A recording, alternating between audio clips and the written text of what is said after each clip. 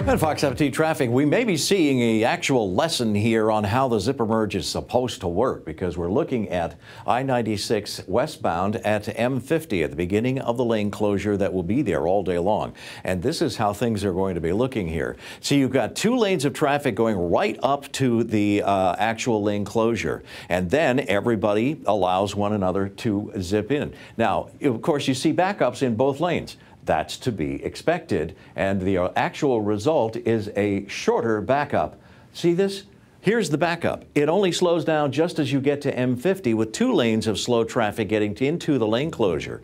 You don't have one lane of traffic going miles back. That is the concept of the zipper merge if everybody does it. Well, everybody today is doing it.